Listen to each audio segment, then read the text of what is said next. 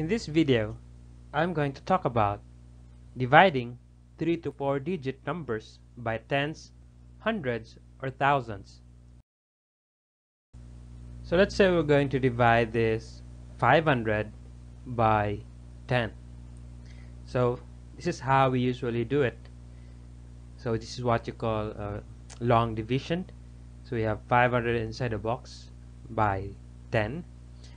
And so we divide 50 by 10 because we cannot divide 5 by 10. So we're going to use the 2-digit 50. So it will be 5. 5 times 10 is 50. And then we subtract 50 minus 50 is 0. And then we bring down the remaining digit, which is 0. So 0 divided by 10 is 0. And then 0 times 10 is 0. So if you subtract 0 by 0, it's also 0. So the answer is 50. So let me show you a shorter way to do that. So we have 500 divided by 10. Then we will cancel a pair of zeros. So you can do this if the zeros that you are canceling is not in between non-zeros.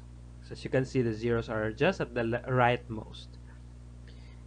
Then when you are canceling zeros, it must be by pair. So if the 0 doesn't have a pair, then do not cancel. So what's left is 50 divided by 1, which is 50. And that's the answer. So another example, we have a 4-digit number, 2,900 divided by 10. So we cancel a pair of zeros. So what's left is 290 divided by 1. So any number divided by 1 is just itself. So the answer is 290. So another example, we have a 4-digit number, 1,700, and then divided by 100. So we can cancel a pair of zeros, then another pair.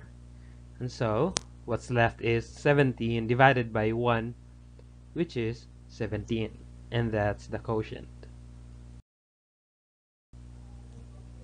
So let's have another example.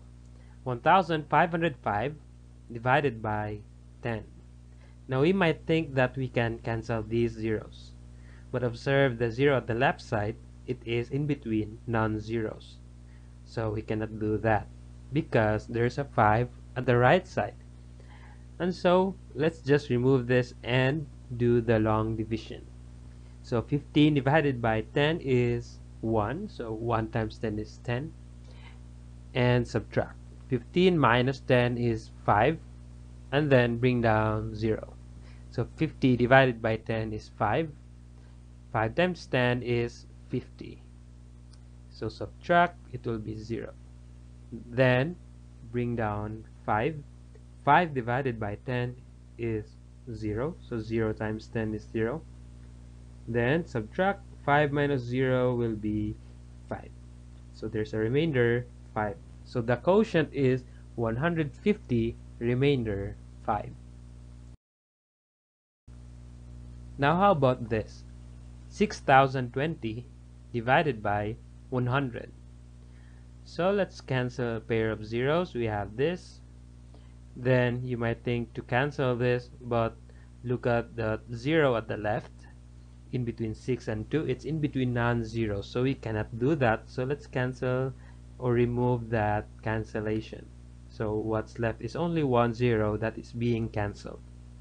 So what's left is 602 divided by 10. So let's divide that. And so 60 divided by 10 is 6. 6 times 10 is 60. 60 minus 60 is 0. And then bring down 2. So 2 divided by 10 is 0. And 0 times 10 is 0. So 2 minus 0 is 2. So there's a remainder 2. But here's the trick when there's a remainder 2. So remember that we canceled 1 0. But then if there's a remainder, you have to put back what you have canceled. If you have canceled 1 0, then you have to put it back to the remainder.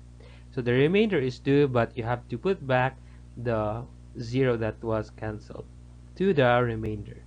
So the answer is 60 remainder 20. Another example, 2,600 divided by 1,000. So you can cancel these pairs of zeros, and then what's left is 26 divided by 10. So let's divide this. 26 divided by 10, it will be 2. 2 times 10 is 20. Then subtract 26 minus 20, it will be 6. So we have a remainder 6, but then remember that we have canceled 2 zeros, so we are going to put it back to the remainder. So the answer is 2 remainder 600. Thanks for watching, and I hope you have learned from this video. Please support my channel by pressing the subscribe button and write the math topics you want to learn in the comment section.